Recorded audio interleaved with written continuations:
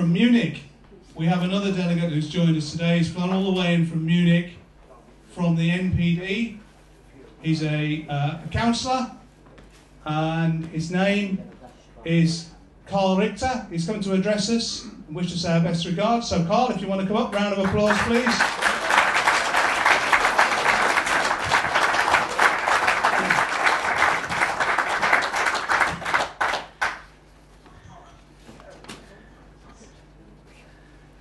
Hello, comrades in Blackpool in Great Britain, dear Mr. Chairman, dear members of the British National Party, ladies and gentlemen. Just on Thursday, I returned together with our German member of the European Parliament, Mr. Udo Vogt, from Strasbourg. Unfortunately, because of some other tasks during this week, and Mr. Vogt is not able to come personally here to Blackpool to your conference, so he asked me to bring you his warmest greetings and wishes from Germany and from the German National Democratic Party, the NPD. For me personally, it is a great honor and pleasure to speak to you here for the first time as a representative of my party and to bring along greetings from Germany, as I have been vice president of my party for several years, and as it is an open secret that there were always quite close and regular connections between us and the British National Party.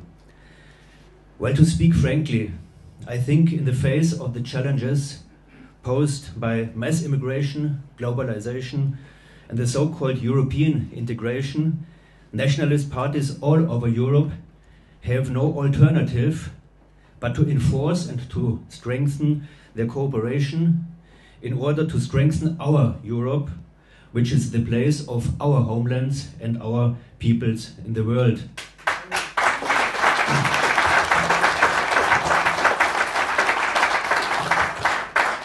As European nationalists, as British, German, French, Greek, Italian and all other nationalists, we know and we are deeply convinced that now in our days it's the moment to fight for our future. And if we continue hesitating, perhaps we are about to lose our future and our countries.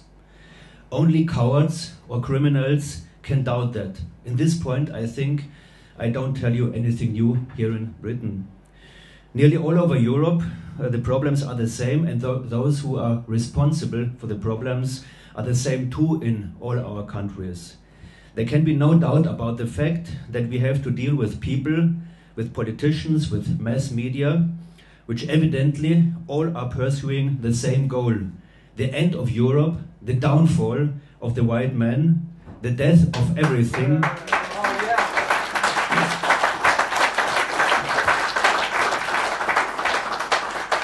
The death of everything which made Europe great in the last 2000 years of history.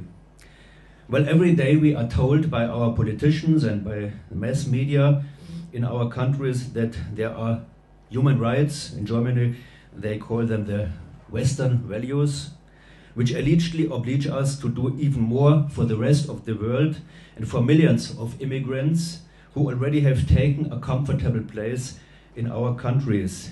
But in this topic, we should not get distressed. On the contrary, we should stick to our guns and insist in one simple truth. There does exist only one duty: the duty to preserve our countries for our children, our own children, and for our future.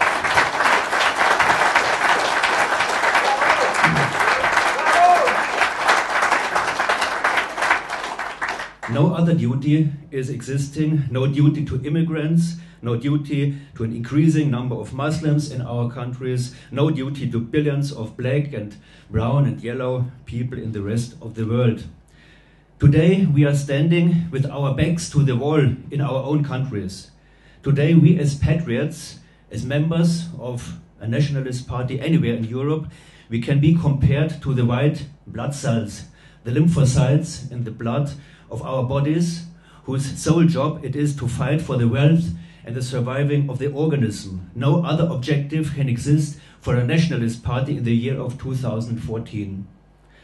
Still today, in our times, you as British can profit from the benefits of your island. Of course, today there is the Eurotunnel connecting England to the rest of Europe. Of course, today there are airplanes and other means of transport which didn't exist in the year of 1066 or 1588, but still Great Britain has remained an island in the ocean. If it is necessary, you have the possibility to do the right thing and to pull up the drawbridge and to blow up the Eurotunnel.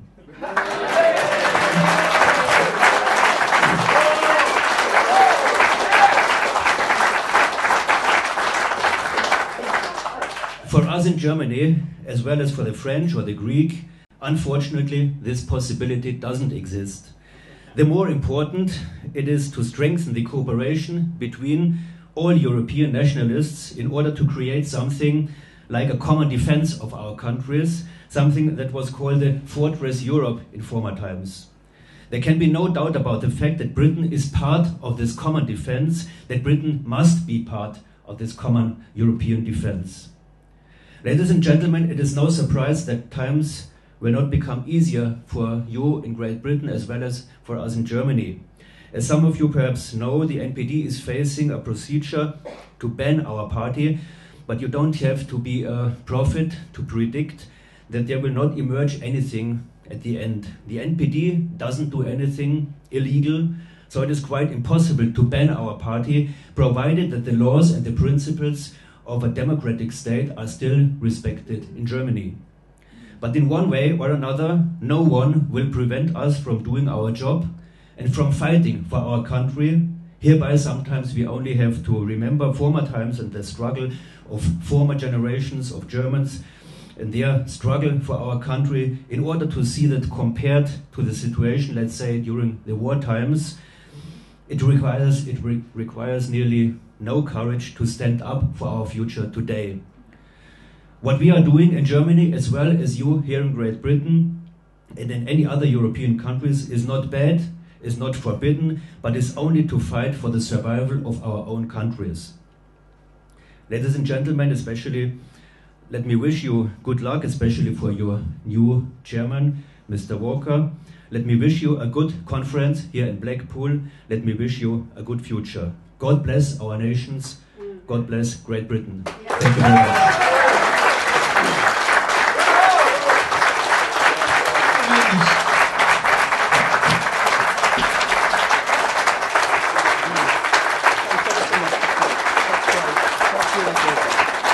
And that really is great. I mean, for someone to come across from Germany just to address us like that, that really means a lot, doesn't it? That really means a lot. And thanks, Rob, for sorting that out. I mean, that's a tremendous boost for us. And this is what we want more of. More cooperation between parties in Europe. We're struggling the same.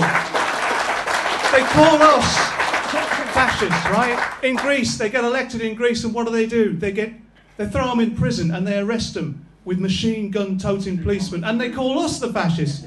They get elected in Germany, right? And then they try and ban them. And then they call us the fascists as well. It's unbelievable, isn't it? Absolutely unbelievable, the deceit. But a round of applause again for Carl is tremendous. Thank you all so much.